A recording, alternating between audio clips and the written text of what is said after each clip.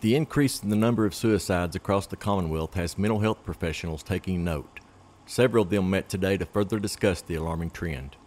Suicide is a top 11 cause of death, and the Commonwealth of Kentucky loses about 850 people every year to suicide. And so when we think about causes of suicide, often there's no single cause of suicide. So you can't say, oh, it was because of this or it was because of that.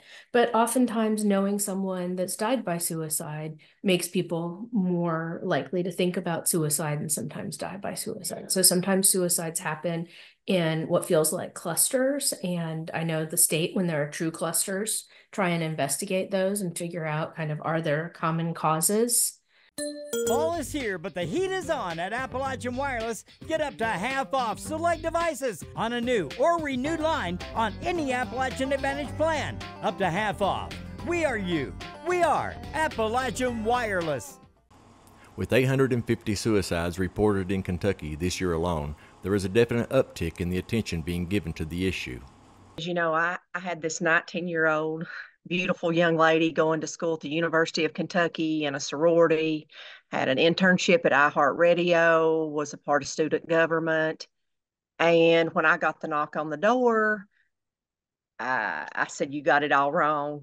Not my Taylor. You know, she's starting school the very next day." And I remember that morning just feeling the same stigma that so many people do when they hear the word suicide.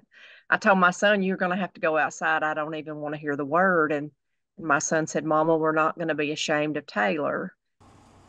Those having thoughts of suicide or self-harm can call the Suicide and Crisis Lifeline number 988 to speak to professionals about the issue.